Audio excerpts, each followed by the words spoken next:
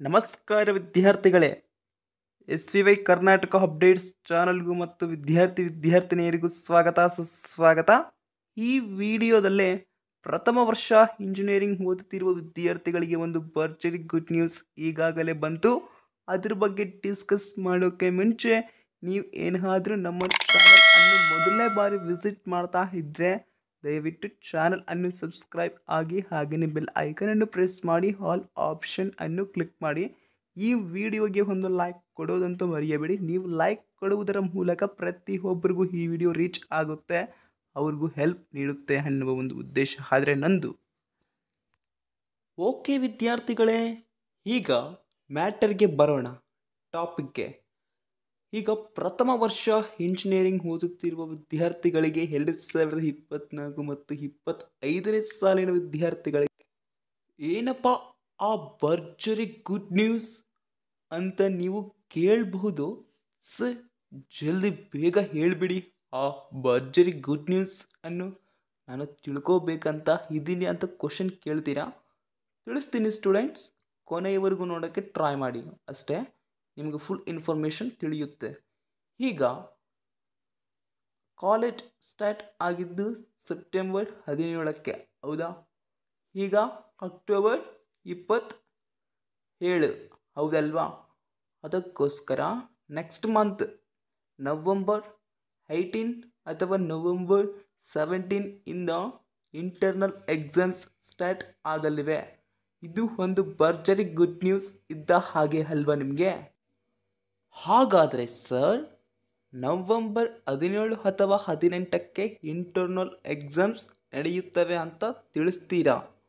ಆದರೆ ಸ್ವಲ್ಪ ಡೇಟ್ಸ್ ಒಂದೇ ಎಕ್ಸ್ಚೇಂಜ್ ಆಗಬಹುದು ಕೆಲವು ಕಾಲೇಜುಗಳಲ್ಲಿ, ಅಷ್ಟೇ ವಿನಃ ಇನ್ನು ಎಲ್ಲ ಸೇಮ್ ಟು ಸೇಮ್ ಇರುತ್ತೆ.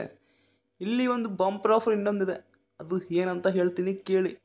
ಈಗ ಮೊದಲನೇ ಬಾರಿ ನೀವು ಪರೀಕ್ಷೆ ಬರೆಯೋಕ್ಕೆ ಹೋಗ್ತೀರಾ, ಇಂಟರ್ನಲ್ ಎಕ್ಸಾಮ್. ಆಗ ಮೊದಲನೆಯ ದಿನವೇ ಏನು ಇರುತ್ತೆ, 2 ಸಬ್ಜೆಕ್ಟ್ ಎಕ್ಸಾಮ್ ಅನ್ನು ನಡೆಸುತ್ತಾರೆ. ನೀವು ಇಂಟರ್ನಲ್ ಎಷ್ಟು ಮಾರ್ಕ್ಸ್ಗೆ ಬರ್ತೀರಾ? ಓನ್ಲಿ 25 ಮಾರ್ಕ್ಸ್ಗೆ ಬರೀತೀರಾ, 3 hours ಟೈಮ್ ತಗೊಂಡು. ಆದರೆ ದಿನಕ್ಕೆ 2 ಎಕ್ಸಾಮ್ಸ್ ನಡೆಸುತ್ತಾರೆ. ಅದಕ್ಕೋಸ್ಕರ ಪ್ರಿಪೇರ್ ಆಗಿ, ಇನ್ನೂ ಟೈಮ್ ಇದೆ, ಚೆನ್ನಾಗಿ ಒಂದು ಒಳ್ಳೆಯ ಸ್ಕೋರ್ ಮಾಡಿ. ಓಕೆ, ಇದು ನಿಮಗೆ ಒಂದು ಬೆಸ್ಟ್ ಆಫ್ ಕ್ಲಾಕ್ ಹೇಳುವಂತಹ ವಿಡಿಯೋ, ಹೌದಲ್ವಾ? ನಿಮ್ಮ ಫ್ರೆಂಡ್ಸ್ಗೂ, ರಿಲೇಟಿವ್ಸ್ಗೂ, ವಾಟ್ಸಪ್ ಗ್ರೂಪ್ಸ್ಗೂ ತಪ್ಪದೆ ಶೇರ್ ಮಾಡಿ, ತುಂಬ ಹೆಲ್ಪ್ ಆಗುತ್ತೆ ಅವರಿಗೂ ಅನ್ನುವ ಒಂದು ಉದ್ದೇಶ ಆದರೆ ನಂದು. ಇನ್ನು ನಿಮಗೆ ಬಿಟ್ಟಿದ್ದು ಸ್ಟೂಡೆಂಟ್ಸ್. ಓಕೆ, ಇನ್ನೊಂದು ವಿಷಯ, ನೀವು ಏನಾದರೂ ಇಂಟರ್ನಲ್ ಎಕ್ಸಾಮ್ಸ್ಗೆ ಅಟೆಂಡ್ ಆಗಿಲ್ಲ ಅಂದರೆ ಕಾಲೇಜ್ಗೆ ನಿಮ್ಮ ಫೈನಲ್ ಎಕ್ಸಾಮ್ಸ್ಗೆ ಇಂಟರ್ನಲ್ ಮಾರ್ಕ್ಸ್ ಆ್ಯಡ್ ಆಗಲ್ಲ.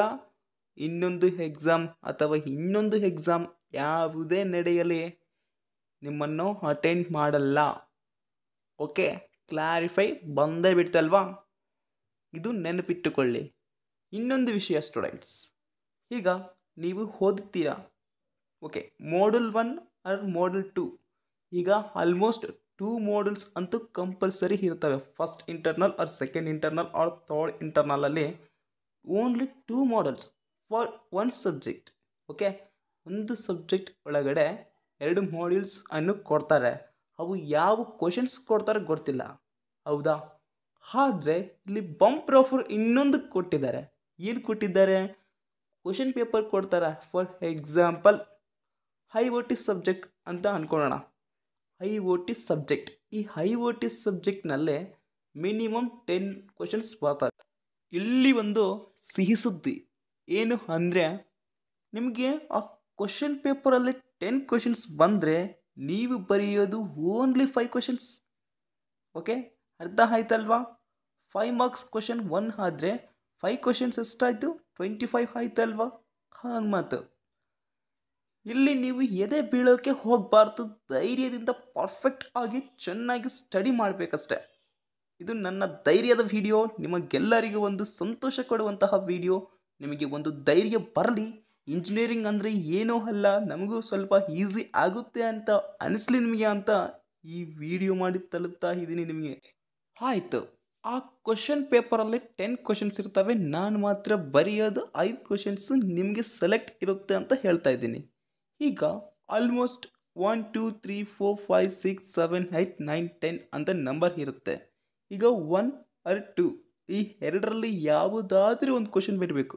ಮತ್ತು 3 ಆರ್ 4 ಈ ಎರಡರಲ್ಲಿ ಯಾವುದಾದ್ರೂ ಒಂದು ಕ್ವಶನ್ಗೆ ಆನ್ಸರ್ ಬರೀಬೇಕು. ಮತ್ತು 5 ಆರ್ 6 ಈ ಎರಡರಲ್ಲಿ ಯಾವುದಾದ್ರೂ ಒಂದು ಕ್ವಶನ್ಗೆ ಆನ್ಸರ್ ಬರೀಬೇಕು. ಹಾಗಂತ ಫಸ್ಟ್ನೇ ಕ್ವಶನ್ನಲ್ಲಿ ಎರಡನೇದಕ್ಕೆ ಬರೆದು ಮತ್ತೆ ಲಾಸ್ಟ್ನೇ ಕ್ವಶನ್ಗೆ ಇದು 10th ಕ್ವಶನ್ ಅಟೆಂಡ್ ಮಾಡ್ತೀನಿ ಅಂತ ಅನ್ನುವ ಹಾಗಿಲ್ಲ. ಓಕೆ, ಹೇಳಿದ ಮೆಥಡ್ ಅರ್ಥ ಆಯ್ತಲ್ವಾ? ಹೀಗೆ ನಡೆಸುತ್ತಾರೆ ಎಕ್ಸಾಮ್ಸ್. ಚೆನ್ನಾಗಿ ಪ್ರಿಪೇರ್ ಆಗಿ. All the best. Very good future for the engineering first year students. All the best. ಎಲ್ಲರೂ ಚೆನ್ನಾಗಿ ಬರೀರಿ. Thank you. Subscribe, share.